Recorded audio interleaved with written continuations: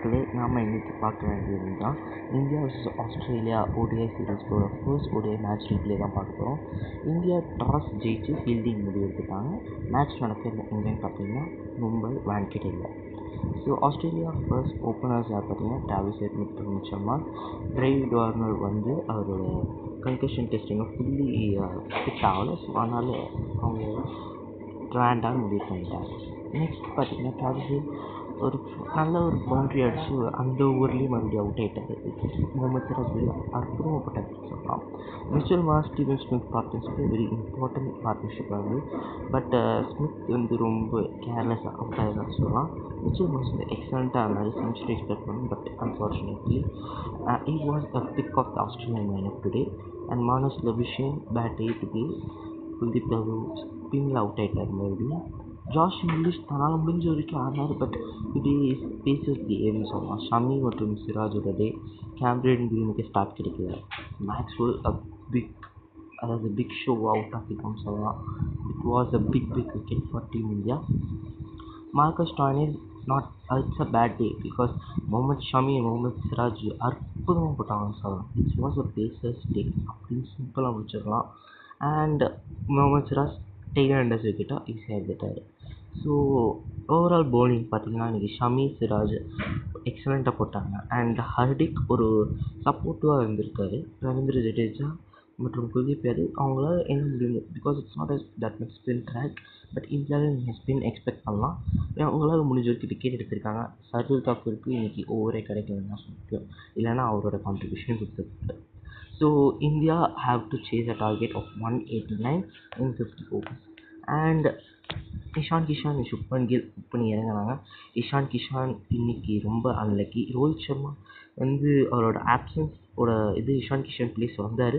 But Ishan கிஷானுக்கு இன்றைக்கி அவருக்கு நேரம் சரியில்லை.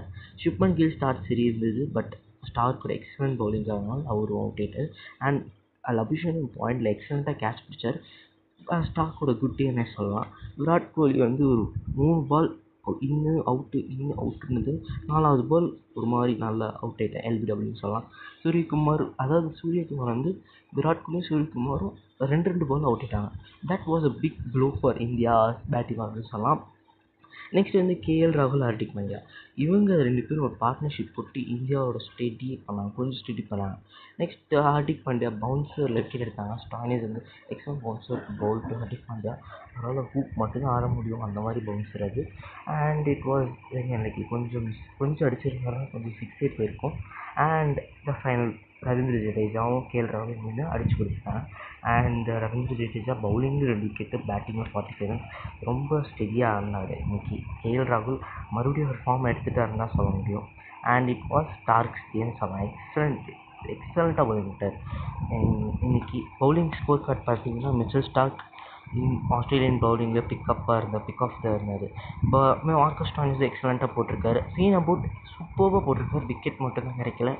அண்ட் கேமரன் கிரீன் ஓரளவுக்கு தான் போட்டிருக்காரு. ஆஸ்திரேலியன் ஸ்பின்னர்ஸ் பார்த்தீங்கன்னா இன்றைக்கி கொஞ்சம் பேடாக தான் போட்டிருக்காங்கன்னு சொல்லலாம். விக்கெட் அவ்வளோ கிடைக்கல. மேக்ஸ்வெல் ஆக்சுவலி 2 ஓவர் சூப்பராக போட்டாங்க. நல்ல பவுன்ஸ் இருந்தது, நல்ல டேர்ன் இருந்தது. பட் அவ்வளோ அவங்க நல்ல இது பண்ண முடியல. ஜம்பா கொஞ்சம் ஸ்பின் ட்ராக் இல்லை. பட் இன்னும் கொஞ்சம் ட்ரை பண்ணியிருக்கோம்னு சொல்லலாம். கொஞ்சம் ட்ரை பண்ணியிருந்தாங்கன்னா மேபி ஆஸ்திரேலியாவோட ஜெயிக்க வாய்ப்பு இருந்தது. And India won it by 5 wickets with 61 balls remaining. And player of the match பார்த்தீங்கன்னா Ravindra Jadeja, because 45 runs and wickets very important எடுத்துகிட்டு கொடுத்துருக்காரு. ஸோ இது India Australia first ஓடியோட match reply. நல்லாயிருக்கும் பார்க்கவும்.